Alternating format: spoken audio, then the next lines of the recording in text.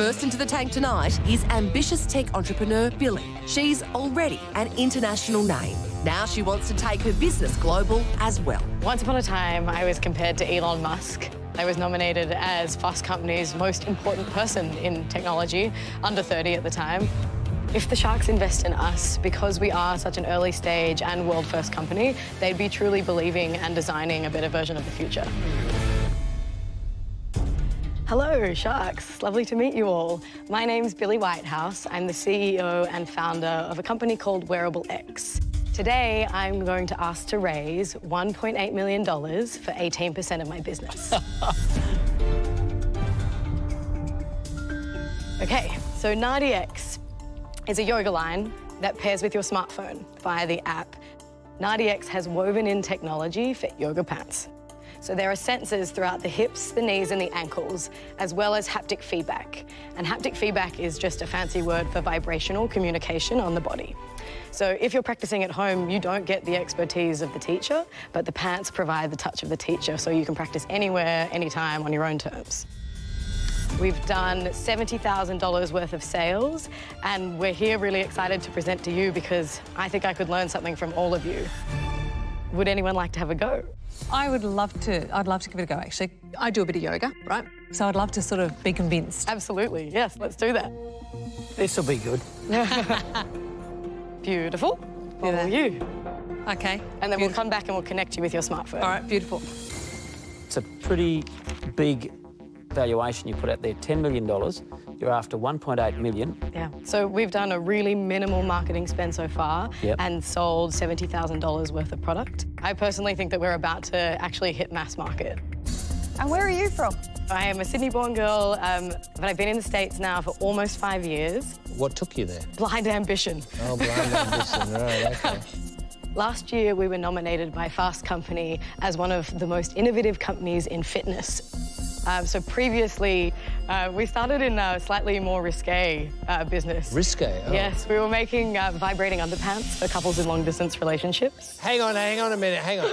Vibrating underwear for couples in long-distance. Now, that is very creative. Thank you. Hang on, I'm trying to get this.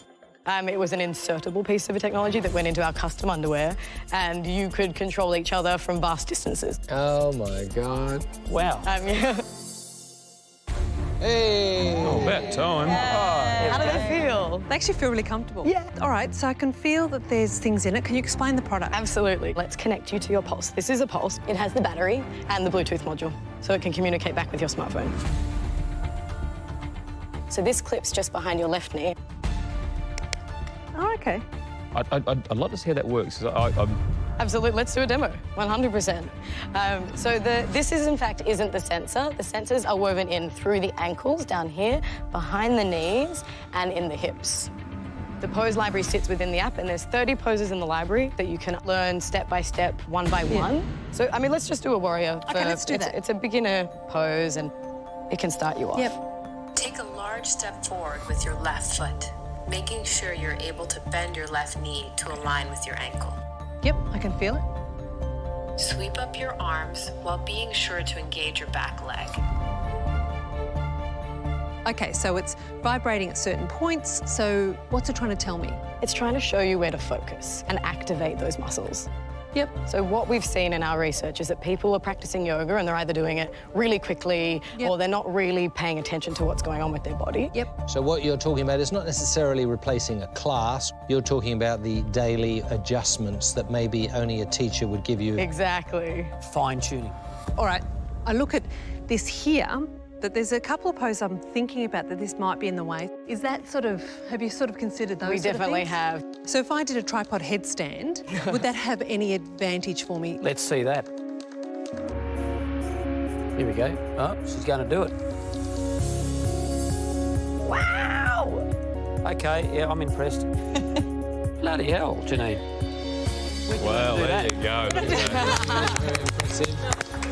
Got to drink a lot of smoothies to do that.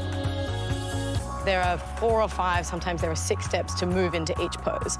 Wow. What the vibrations do is they direct your attention to what part of the body you should focus on. That hurt?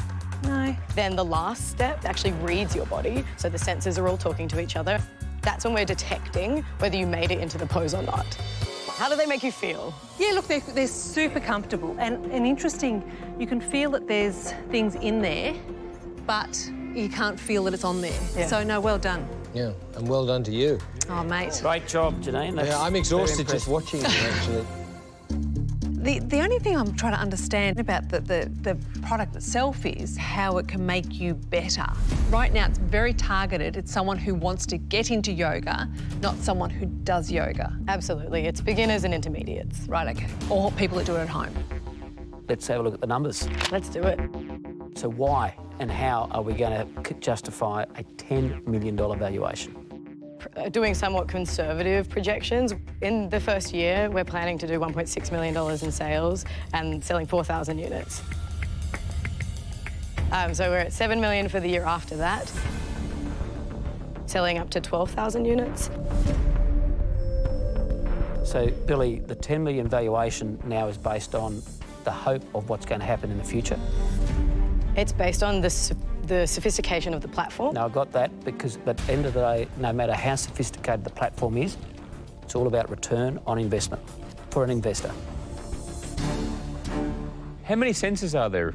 There are 5 sensors. That's not many, is it? It's actually the most that's on the market. Yeah, really? Okay. Yeah. I have a mild electronics background, just to let you know, so I'm keen to understand the science here, or the engineering anyway. Do you want to go and put a pair on, Steve? No, I don't actually. No, I don't want him to either.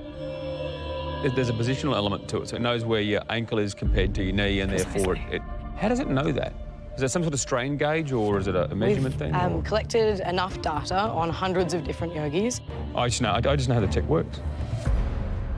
I know intimately how the tech works. Right, so could your software tell if my leg's there or there? Yes. Oh, I call rubbish.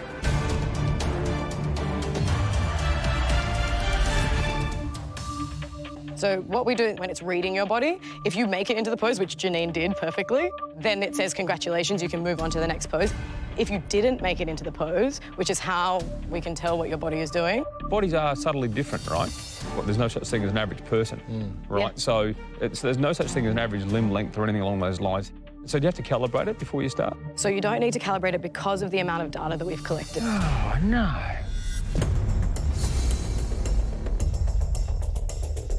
But there's a technology that allows you to understand the position of those sensors. It's a software. I want to understand... Machine learning. OK, you are driving square pegs into round holes right now, what you're saying, OK? Is there someone else you've got here who actually understands the tech because you don't at this point in time? Ooh, it's a bit harsh. I'm surprised that you say that because I've spent what 5 I'm years saying is, building this. I'm asking about the technology, fundamentally. The technology. How does it work? We have 99% accuracy every time. Oh.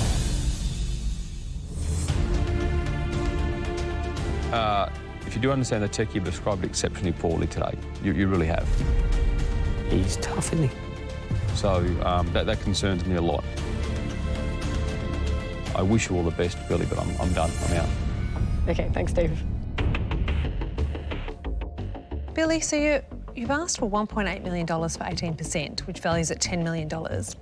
How will I get my $1.8 million plus my bump? When she flicks the company to Lululemon. We're doing conservative projections for the first few years because we're still young, we're still new. But year 3 is when we see truly exponential growth. And that's when the market, honestly, it's already started listening. The bigger brands like your Lulus and your Nikes have certainly paid attention to us. And they're even saying that 2019 is the year that this explodes. OK. Billy, I can tell you where I'm at. Look, congratulations. I love the Sydney girl made good. For me, you know, the valuation says, you know, risk-reward for me is not where I need it to be. I wish you well, but I'm out. Thank you. You are a very impressive person and the pitch has been very impressive. I believe your story and you are seriously a good entrepreneur. You don't have a golf product yet. That would have been probably more appealing to me, the yoga. Just don't quite understand it. And I guess because I don't quite understand the marketplace for this product, I just can't invest. So unfortunately today I'm out. Thanks, Glenn. Good luck. Thank you. So, Billy, what a wonderful export you are. You know, I'm really proud that you're Australian and representing us overseas. I think that's absolutely fabulous. But just saying, trust me, it works, doesn't quite cut it. So, thank you so much for coming, but I'm out. Oh, thank you, Naomi. And then there was Janine. Billy, God, you're very impressive. And look, the yoga industry is massive. You're certainly in the right category. I live this world. You know, I'm actually only qualified for one thing in my whole life, and that's a yoga instructor, which is... She's sad, right? That's it. That's the only thing I'm qualified for. So, yeah, so it's my passion, and I live it and love it. I think what is really good is that the vibration on it will actually help people, because other people get injured in yoga because they don't know how to move it. So I think that you're on the right track. Let's invest in. But because of the ask is 1.8, it's and a $10 million valuation, when you haven't actually proven sales just yet, I needed to see more proof in sales. I'm out. Thank you very much. Appreciate it. Thanks, Billy. All the best. Oh, well, good luck to her. I think she should have stuck with the vibrating underwear myself. That was the killer app. That's actually a really good idea. Not a bad idea. So not getting a deal today isn't going to stop us. We're going to keep going, and we're just going to have to sell a lot of yoga pants. First into the tank tonight are fitness buddies Jack and James, ready to flex their business muscles for the Sharks.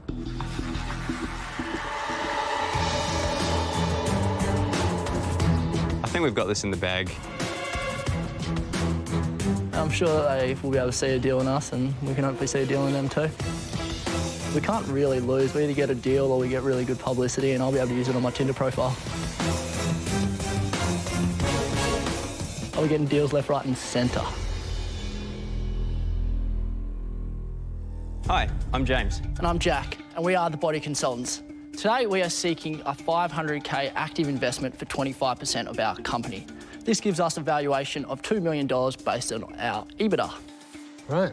Our purpose at the Body Consultants is to elevate the human status quo, and we do that by combining our core four, which is training, nutrition, mindset and lifestyle, to bring to market an offering that's never been done before and poorly been executed in the industry at the moment.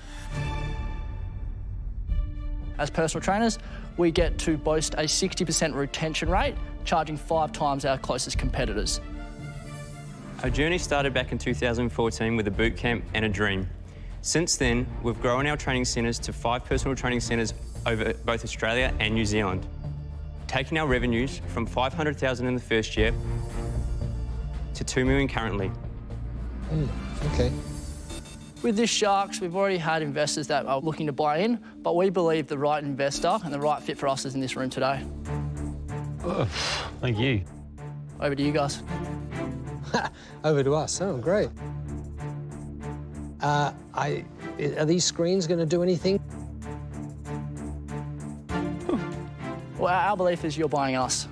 Oh, I'll be buying you too. Ideal situation, you'll give us 100K, 5% each. I'm going to give you nothing, mate. You are selling a piece of your company? Yep. Right, and I'm buying it. Absolutely.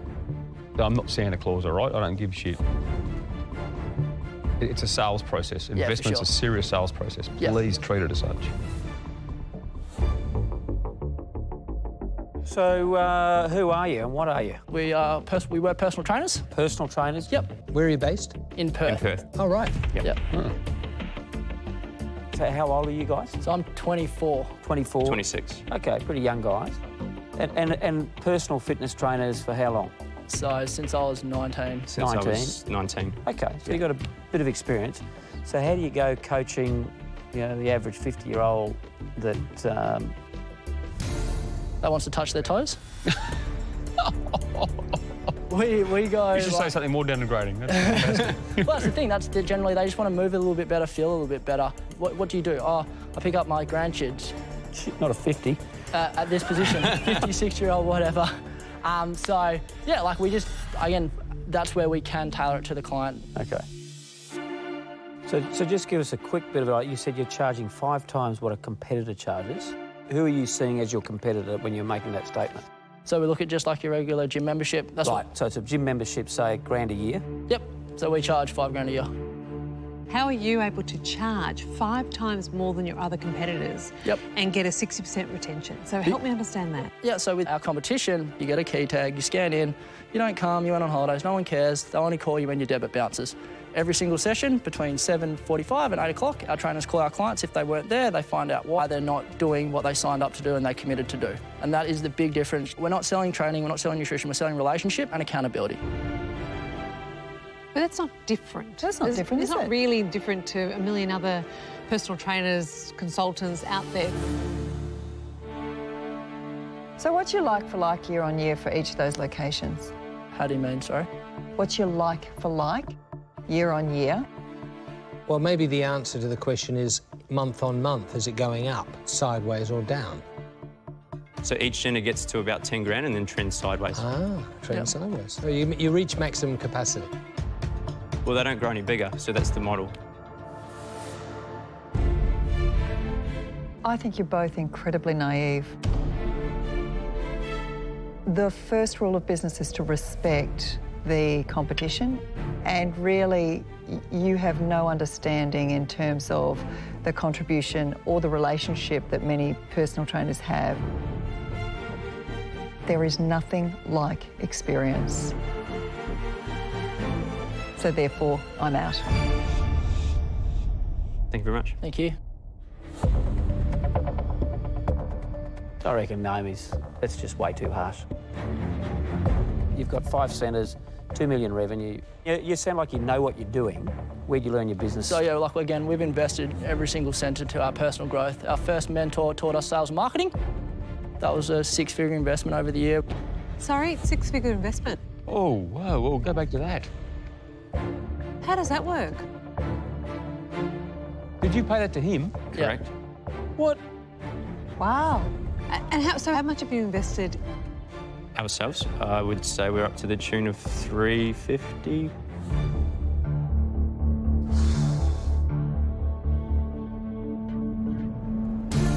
$350,000. So, yeah, we would have, if So, you hang could on, name it. let me just say that again slowly. You have invested $350,000. Yes. I would say at least. Wow. It's not in the business.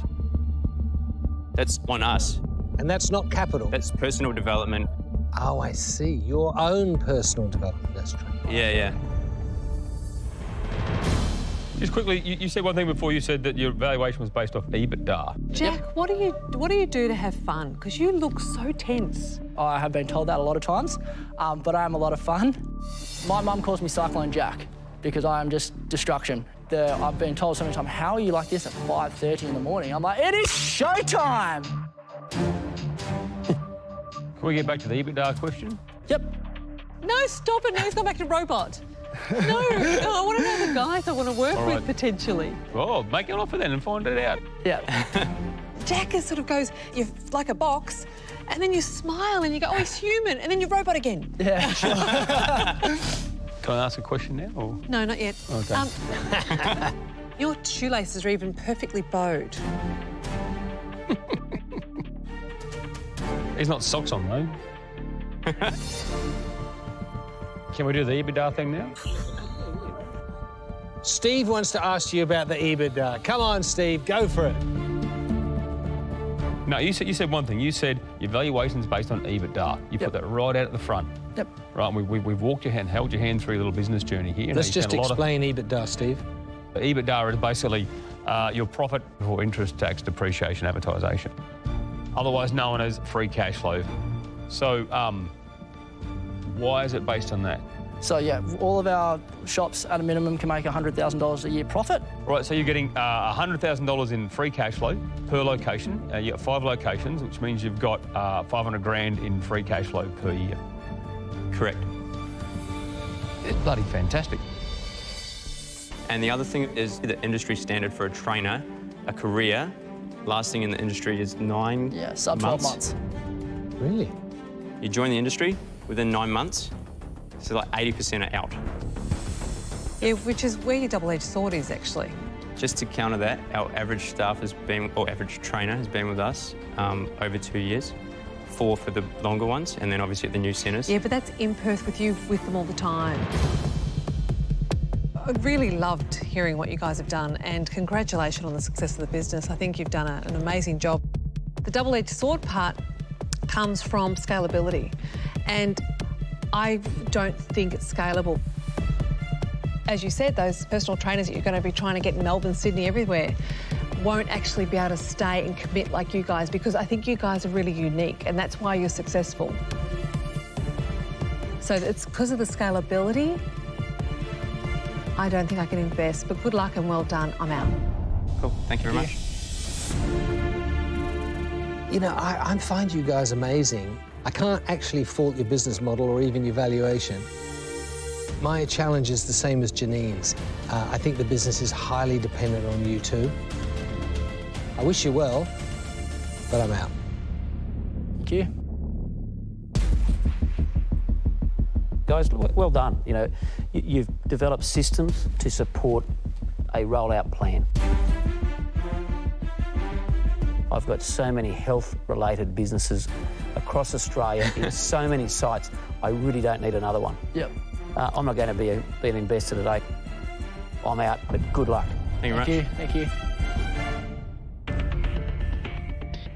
So 4 sharks are out. We have 1 shark left. Steve.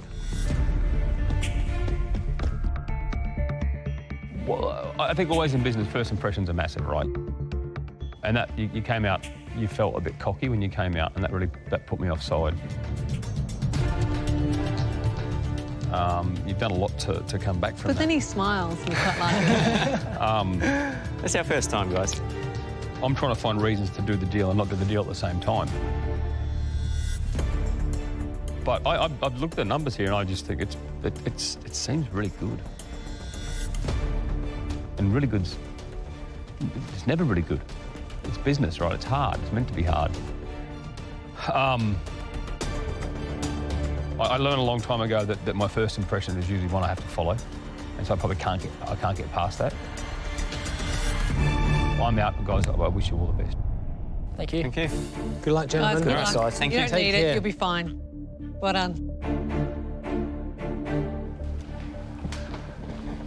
Oh, well. You guys are harsh. You guys are harsh. How did you like to work with them? What was your I would have gut been absolutely no problem. You know what I like? That humble arrogance of the 20-year-olds that need a bit of active mentoring. They will listen. No, they won't. They will listen. Yeah, well, so we'll just do what we're going to do anyway. Next into the tank is Darwin saleswoman Heidi, who's come up with a concept as Australian as the stubby holder. My product is definitely unique. It's something out there that should have been invented probably a very long time ago.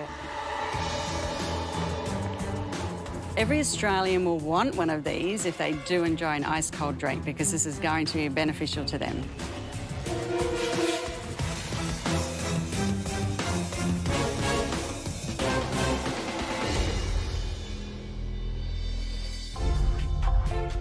Hi, I'm Heidi, and I'm the owner and inventor of the Ice Bucket Skin.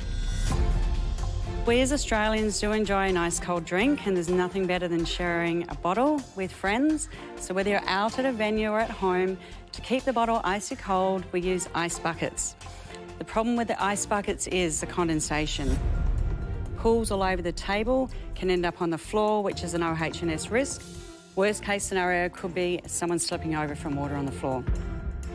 So I've invented the Ice Bucket Skin. It is made from a material that is 0.002% impervious to water, thus ridding the condensation problem. The best thing about it after that, though, is it's also available to logo up. So you can have logos, advertising, patterns and designs to appeal to the marketplace out there. Everyone in the home has a stubby cooler. Next thing they'll have at home is going to be the Ice Bucket Skin. So I'm asking for $260,000 for 10% of my business. Whoa. I can sell ice to Eskimos, so I know I can sell this product. So what I need is funding and also your expertise to get this to Australia, and then it will go to the world. OK. Thanks very much, Heidi. G'day, I'm Steve. How are you doing? Good, thanks, Steve. And so you were looking for $260,000 for 10%? Yes. $2.6 million. Right, we'll get into that a bit later, but what do you do at the moment? You've got a job currently? Yes, I'm a full-time job in Darwin and office work at the moment. My background is sales, though. What sort of sales? I was actually the first female car salesperson in Darwin. Ooh. The first female car salesperson in Darwin. Yeah. Oh, wonderful. There you go. Well done. So what made you think that I have to solve the condensation on the ice bucket problem? Because when everyone wakes up in the morning and says, I have to solve the condensation on the ice bucket problem, right? I mean, it's something that's out there that I don't think anyone's actually realised is a problem. So for me, going out and enjoying a drink with friends, I sit at a bar or at a table at a restaurant. The ice bucket's in the middle of the table, the water's pooling, it ends up in my lap. Right, so is it actually a problem? Yes, it is a problem. Well, we'll know if it's a problem if the people in the hotels actually want it. Yes. So what have they said? I've had nothing but fantastic reviews for the product. So I have basically got about 10 venues in Darwin that have been using it, and I've spoken to the public on many occasions, and he is quite in awe of it. So, Heidi, this is your invention. Yes. So what have you done to protect it? So I have a patent on it. OK. What's the patent over? The patent is money for the material it's made from. Surely there's prior art that's similar to cover a bucket out there. Someone out can go out there and make another, like a stubby cooler skin for an ice bucket out of neoprene or something like that. But out of this material here that I've chosen, EVA... Oh, I think that patent attorney has done you a massive disservice. And to all patent attorneys out there, stop it. For God's sake, stop ripping off entrepreneurs. You can't patent simple shit. How much did he charge you for it? I just went online and did it. It was under $500 to You do did it the yourself? patent. Yeah. Oh, I'm sorry, patent attorneys. That's well done. You've done so well. So how many have you sold? I had 1,000 of them made from China, brought them into Darwin. So you ordered 1,000 before you tried and tested the product? I had tried and tested my prototypes at home. Right. But I ordered 1,000 in because I wanted to get them into some venues and see how they went. So how many of the 1,000 have you sold? I only sold 200 of them. OK. And about 100 actually given away as well. So you've got 700 left in stock? Yes. Heidi, I get that you want some help, but how do you value your business at $2.6 million when you've sold 100, given away 100, it's been going 2 years and you've still got 7 in stock? I mean, is there some magic formula to this? Is there something we're not seeing? The magic formula hasn't happened yet because what's happened is... Please explain. I had to have it tried and tested first. So in my head, I knew that this product was saleable and that I was confident selling it. It's the 2.6 million I'm talking about. Yep, the 2.6 million. So I've been to an accountant. Oh, no. No. And he's actually drawn up my figures. Oh, don't do it. That changes everything. No, but I had to have him work out figures. He said to me, basically, I can sell at least 100,000 in the first year. So, Heidi, I'm still waiting for the justification of the 2.6 million valuation because you did your spreadsheet with your accountant. Yep. But do you have a purchase order? No, I don't. You've got so many there you could have sold already. When someone says to you business is worth 2.6 million and I don't have really a firm purchase order, that's correct, surely if you have this screaming voice that says to you, that sounds like bullshit.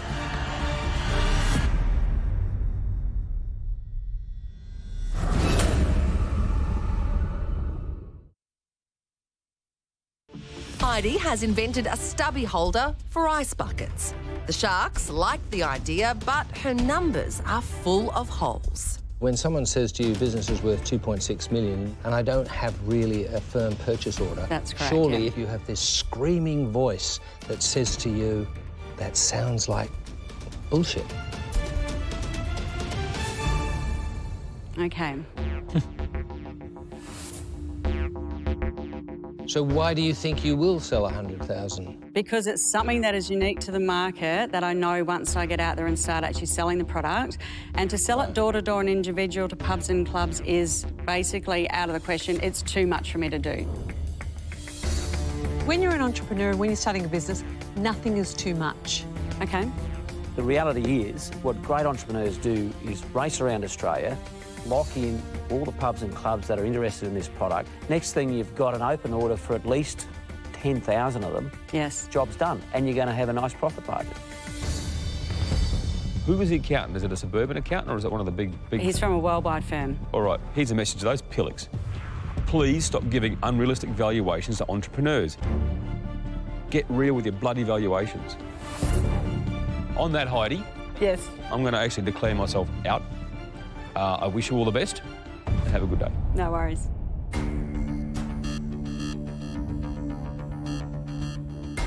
You're a classic entrepreneur, got excited, lots of activity without any execution. There is a point in life where you come to where you figure you're ready to do something, and that's the point I'm at now. The last couple of years have been thinking about the product, inventing the product, getting it made, then making sure the product will work. Okay, good. It's now my time. You know, a lot of people go, I have an idea, and they spend their whole life having an idea and never doing something about it. So you're right, it's your time. Yes. You've just started on your journey, your business journey. You don't know yet what you don't know, but your accountant has done you a disservice. You know, because you've relied on him as an expert to give you advice, and he has given you terrible advice. Terrible. He has made this pitch today for you uninvestable. I'm sorry, I'm out. Okay. You've come up with a really cracking idea. There's some things that aren't quite working, but so tell me, how much money have you put into this? Not a lot. Okay. I've only spent probably over $10,000, so I have not invested a lot of money. But you're after us to invest a lot of money. I know, but you're going to make a lot of money. You see, often people come and ask for our money as investors, and yet they don't put their hand in their own pocket and they wouldn't risk their own capital. You've invested $10,000, but would you invest $2.6 million in this? You know, I would have to do a lot of work. Yeah, I'm doing a lot of work too. Yeah. That's kind of the point. You know, when somebody comes before us and they won't spend their own money, but they're happy to spend ours, it's not the way I want to start a partnership. Yeah. It's not an investment for me. I'm out. Okay, thank you. So 3 sharks are out, you've got 2 sharks left. I actually love the product. I think it, without any branding on it, looks very smart sitting on a restaurant table. Yes. Yeah, there's nothing wrong with the product. You know, you've done fabulous, and you've had this innovation. You've got it up. Well done, because that's hard. If you'd turned up on this show with purchase orders for $260,000, I would have been actually interested.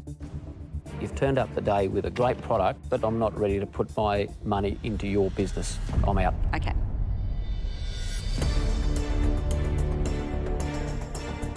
If you believe someone who gives you a valuation of $2.6 million, then I would worry about you as a business partner because, frankly, it's a ludicrous valuation.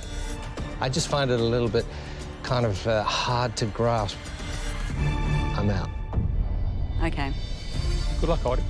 Thank you very much. Thank you. Thanks for the opportunity. Thanks for coming to Shark Tank. All right, no worries. See you later. See you.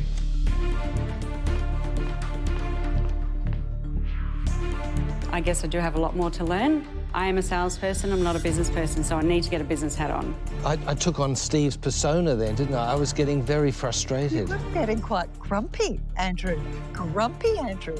But we didn't get grumpy at her, we got grumpy at the situation. Watch your space, you'll be seeing my product out there.